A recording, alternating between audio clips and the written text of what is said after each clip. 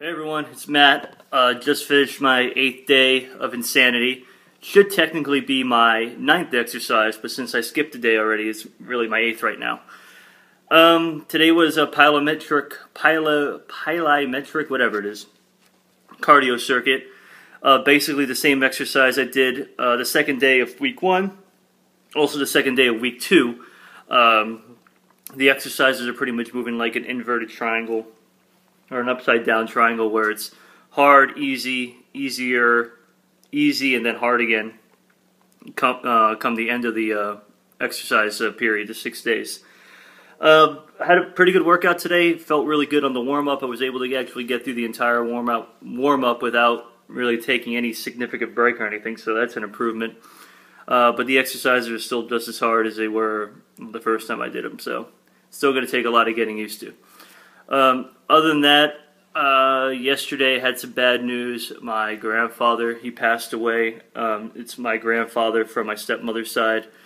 So that was some tough news to kind of take yesterday. We're still trying to figure out what the arrangements are going to be for it and everything like that. But no, nevertheless, you know, it was a little tough. Keeping it private, but I guess now that I'm putting it on YouTube and I guess probably on Facebook at some point too, it's out. So for those of you who I talked to before, including Nicole, who was a really good help to me yesterday, she really helped put it in perspective and was that person I could talk to. I felt really good about that. And seeing my grandmother yesterday, talked to her for about 2 hours over at the house, and that was nice.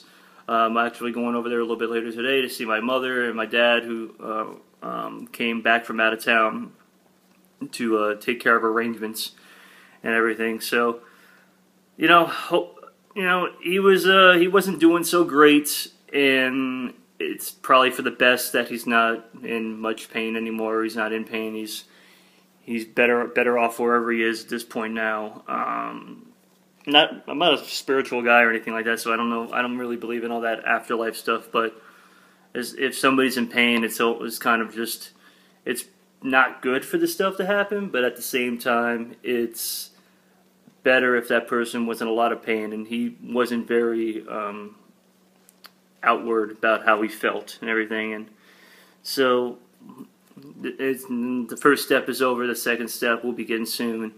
And then, it's coming to terms with everything after that. So, that's about it. So, rest in peace to my grandfather.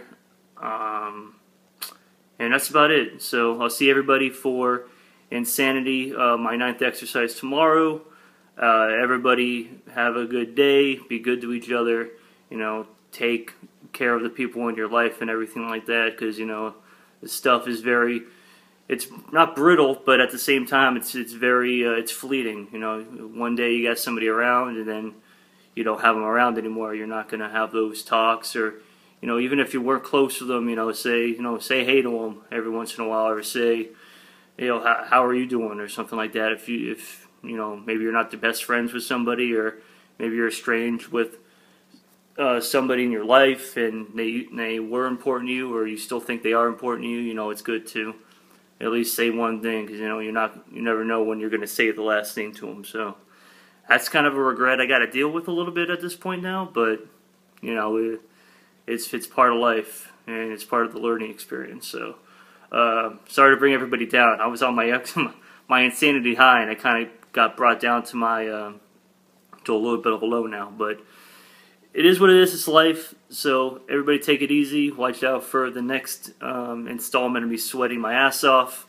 And take it easy, guys.